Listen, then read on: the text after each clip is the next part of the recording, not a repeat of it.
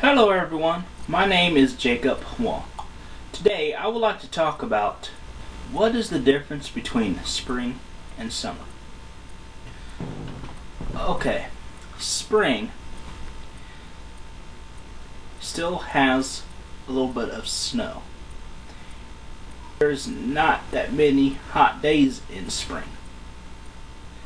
Summer has a lot of hot days in summer, like heat waves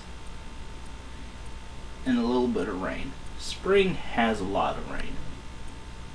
What I thought of when I was little, and I probably think of it today still, depending how the weather could be. Spring and summer is just about the same seasons. But although spring can still attract to winter, and then late spring will attract to summer, and then summer is just it's hot. In spring, you can see 70 degrees in the forecast. It could be like 50 degrees, 70 degrees. As you can see, you don't see hardly any temperatures that are above 100 degrees, depending on where you're at though, because some places has very hot days more than other places. And summer, it's too many hot days. You'll see like some of the 100 degrees weather on the forecast in the summer, but spring you don't.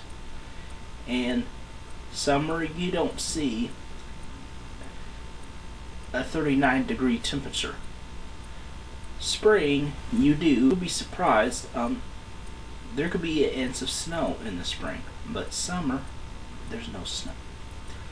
So that is the difference between spring and the summer. Is temperatures. That is the difference between the spring and the summer. Like I said, it's the weather and the temperatures. It's time to get saved. I would like you to go to Romans chapter 3 and verse 23.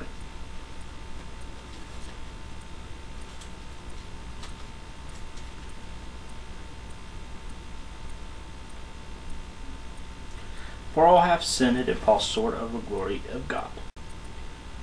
That means we all have sinned, we all have made mistakes.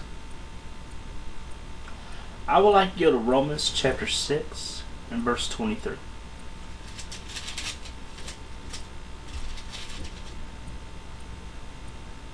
For the wages of sin is death, but the gift of God is eternal life in Christ Jesus our Lord. Because we all have sinned, we all deserve to die and go to hell. Don't worry, I got another verse to say, and that is Romans chapter 5 and verse 8. But God demonstrates His own love toward us. Now, while we were still sinners, Christ died for us. Christ died for us, so we don't have to go to hell when we die. But we have to do one thing though. I would like to go to Romans chapter 10, verse 9 through 10. We'll jump to verse 13.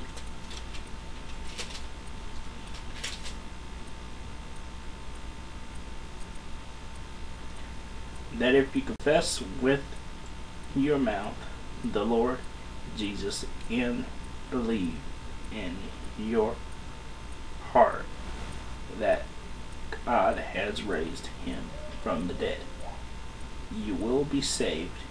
But with the mouth, or with the heart, one believes unto righteousness, and with the mouth confession is made unto salvation.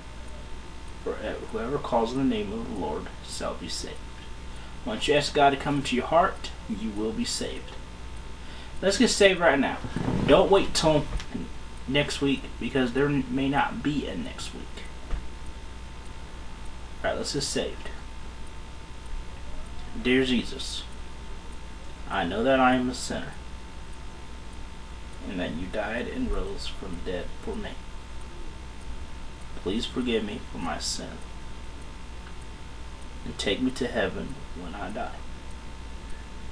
Thank you, Jesus. Amen. If you just prayed, you are now saved.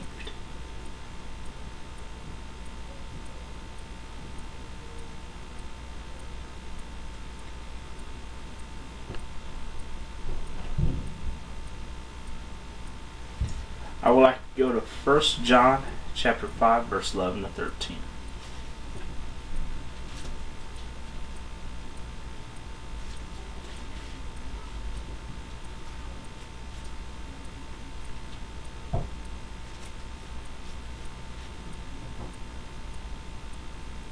And this is the testimony that God has given us to our life. And this is life is in his Son. He who does not have the Son has life. He who does not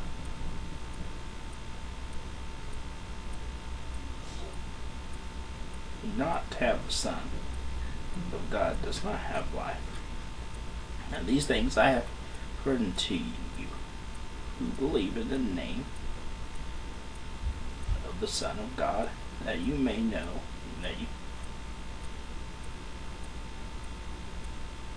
that you have eternal life, and they may continue to believe in the name of the Son of God. You can know that you are saved, not to hope so, it's a no so. I would like to go to John chapter 10 and verse 28.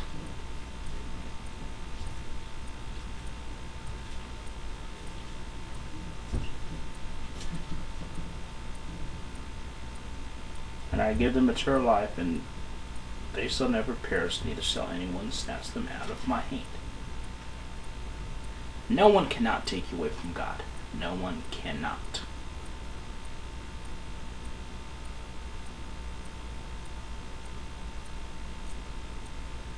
I would like to go to Matthew chapter 28, verse 18 to 20.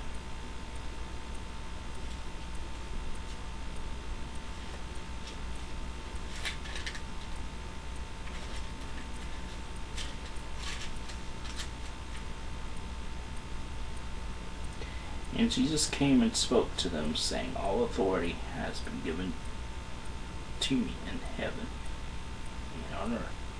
Go therefore and make disciples of all the nations, baptizing them in the name of the Father and of the Son and of the Holy Spirit.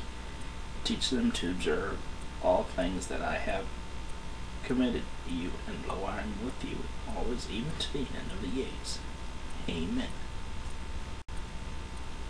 Baptism is the next step after getting saved.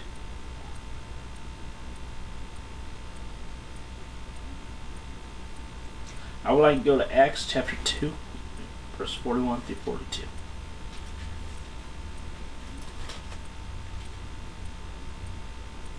Then those who gladly received his word were baptized, and that day about 3,000 souls were added to them, and they continued steadfastly in the apostles' doctrine and fellowship, in the breaking of bread, and in prayers. Go to church and learn about the gospel. I would like to go to 1 Peter chapter 2 and verse 2.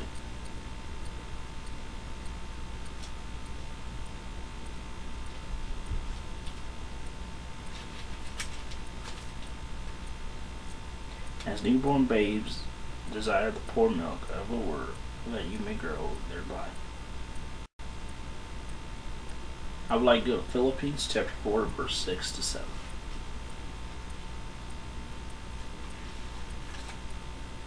Be anxious for nothing, but everything by prayer and supplication with thanksgiving. Let your request be made known to God, and the peace of God, which suppresses all understanding, will guard your hearts and minds through Christ Jesus. Read your Bible and pray every day. Prayer changes things. I would like to go to John chapter 3 and verse 16.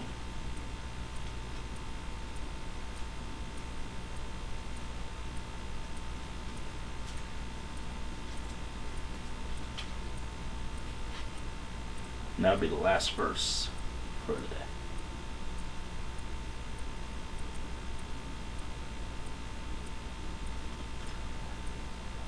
For God so loved the world that he gave his only begotten Son, and that whoever believes in him should not perish but have everlasting life.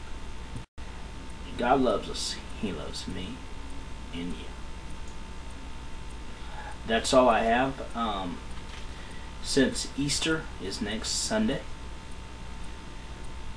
next week I would like to talk about, from the Bible, why did Jesus died on the cross? I would like to talk about that next week. Goodbye, everyone.